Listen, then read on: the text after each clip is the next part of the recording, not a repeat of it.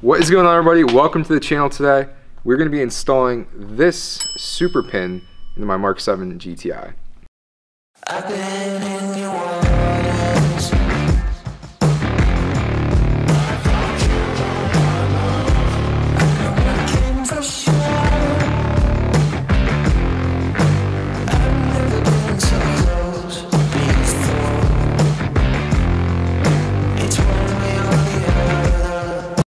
So my friends over at Geek sent me this. I'd made some videos before talking about how bad the transmission and the shifter is in the GTI. I ended up going and putting the Audi OEM short shifter in there, which tightened it up a lot. You guys can watch that other video up here. But one of you guys recommended the super pin from Geek. So I looked it up, reached out to them. They sent me one. Thank you guys for sending me one of these. We're gonna do a review on it. We're gonna install it. We're going to see just how much better it's going to make the shifter in the GTI. You get the super pin, you get a sticker with it, and then you get a screw and a couple washers. Now what this is going to be doing is replacing a plastic pin that's in there that the tolerances on the stock one are not very tight, whereas this is going to get rid of a lot of the wiggle and the shake in the shifter and hopefully give us a little bit more notchiness and tightness. We need to rip apart the center console. That's going to be the hardest part of this. That's probably going to take the most time. I'm not going to bore you with a step-by-step tutorial, but we'll make quick updates here and there of us taking it out, and then we'll see just how good this thing is.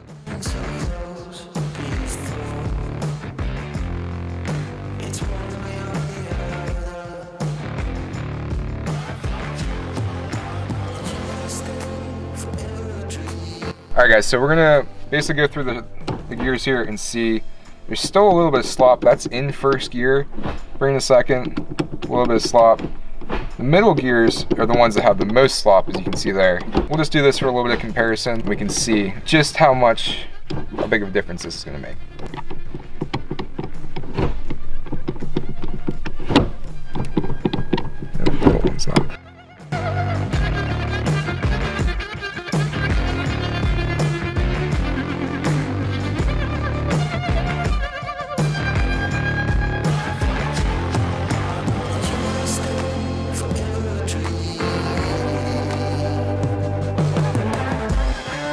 And that was a mess.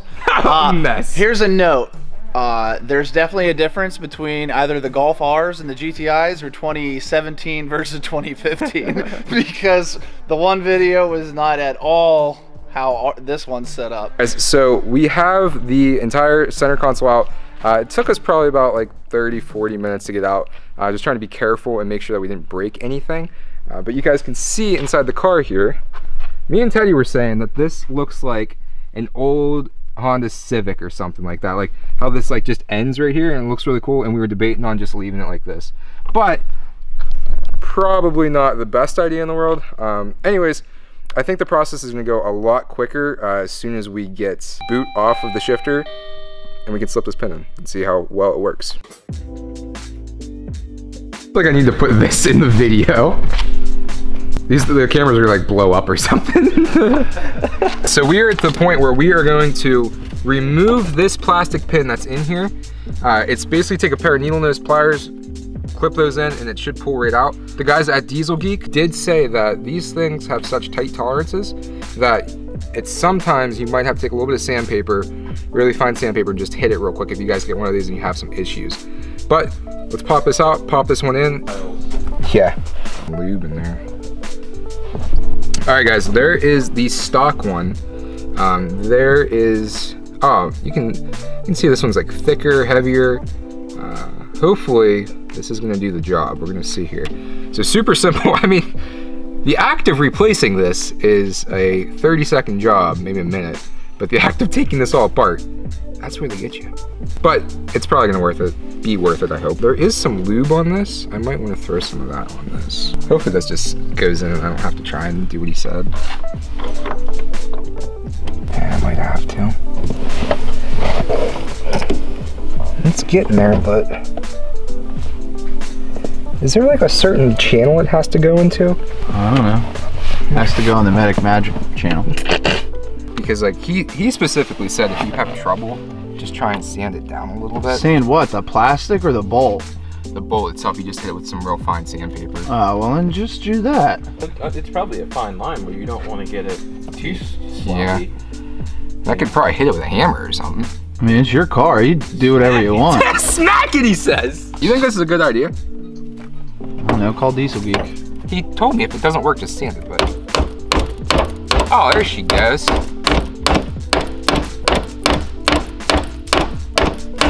So the entire car is back together. I'm gonna give you some shots here. We're gonna compare the old shots, and then we're gonna go out to Teddy's car and we're gonna look at what a stock GTI looks like versus the setup with the super pin and the Audi short shifter that's on my car. So here, this is first gear. So first gear, this is in gear. Oh, this is in gear. There we go. Negligible amounts of movement. Very, very firm. Now second, it's got a little bit more, not too bad. Third, still got a little bit. Ooh, that's tight. Look at that. That's like not even moving at all. There's literally no slop. You see that? Yeah, it's actually a lot better than we originally Like, look at that. Yeah. Like, that's the entire thing moving.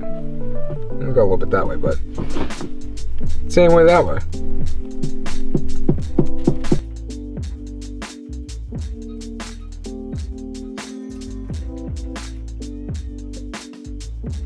Yeah, I mean, when I push this, it's the whole thing nice and tight. There's a little bit, it's like these middle gears have more, but anyways. When it comes to shifter slop, Medic Magic's your guy. The GTI is your car for shifter slop. Yeah. All right, so we're gonna go take a look at Teddy's car and see what is shaking. All right, give us put it in first and give us the finger test. This is first. Oh man, that's a lot of slop, Teddy. Yeah, that's not good. Third's not bad, but still a lot. And all I have is the shifter bushings that go up on the transmission. Those ones. Yeah. Oh, this isn't stock? No. Well, not pretty much though. You said this was stock. Pretty much. Just the rubber bushings on the end links. That's all I have. Oh yeah. I mean, when you compare that to what you have, yeah, there's a big difference. I'm being that guy, sitting around with one finger. You know what? I just somehow got to get rid of all this side play. I'm too worried about driving my car. I'm not worried about that. Wrap this thing up. All right, guys. So you saw that. Would I recommend it? Yes. It's not that expensive. I'll put a link to the super pin down in the description. Make sure you guys check them out. Thank you to Diesel Geeks again, and maybe together we can all fix our sloppy GTI transmissions. So. All right, we'll see you guys in the next one. Have a great day. Peace. Well, that telephoto in there, I mean, you got to have that 50, and it'll get you right in there where you got to be.